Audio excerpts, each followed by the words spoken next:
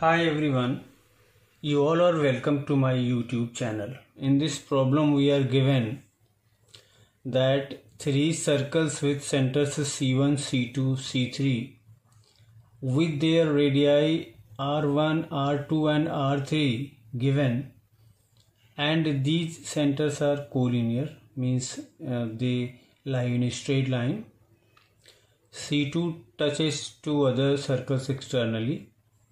C2 touches this circle with center C1 and this circle with center C3, and this PQ is a direct common tangent. This is also a direct common tangent.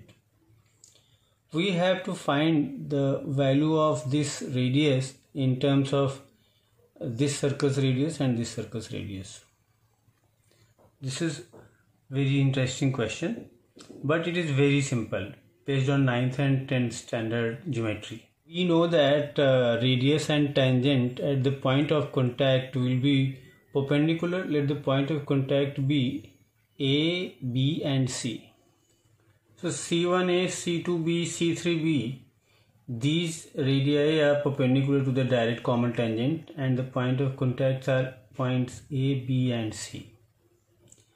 Now we draw perpendicular to BC2 from C1 and to CC3 from C2.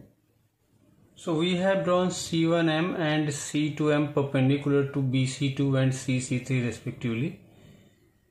Now this is a rectangle and this is a rectangle, means this is parallel to PQ and this is parallel to PQ. It means that C1M and C2N are parallel.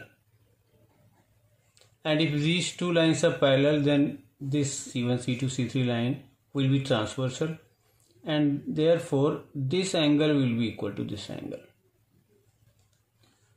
These two triangles, now we are considering C1 and C2 and C2 and C3, and now we are going to prove that these two triangles are similar.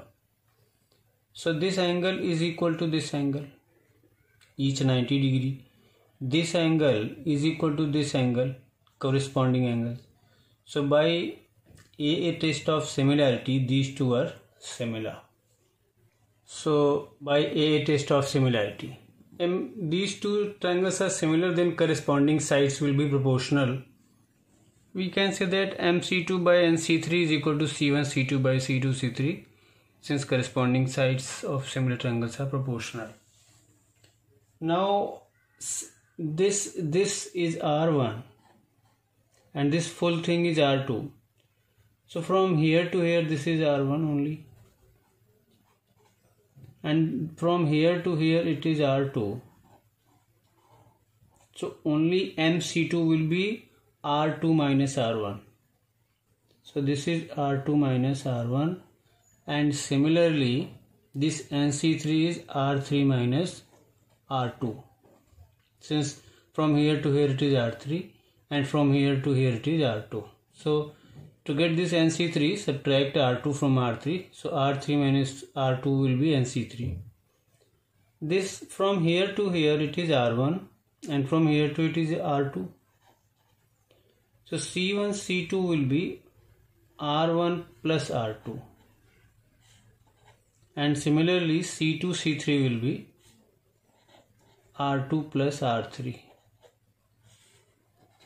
Substituting these facts here, MC2 is R2 minus R1. So we will write R2 minus R1 upon NC3. NC3 is R3 minus R2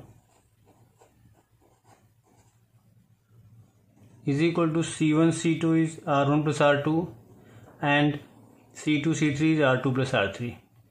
R2 minus R1 by R1 plus R2, or R1 plus R2 by R2 minus R1, and so we can rewrite it as R1 plus R2 by R2 minus R1.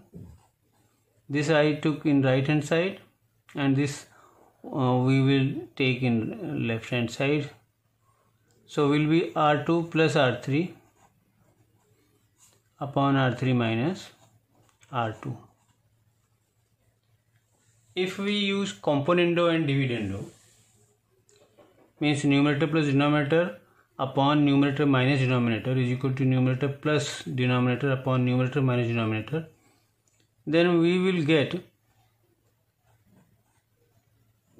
r1 plus r2 plus r2 minus r1 upon numerator minus denominator, r1 plus r2 minus of this means minus r2 plus r1 upon r2 plus r3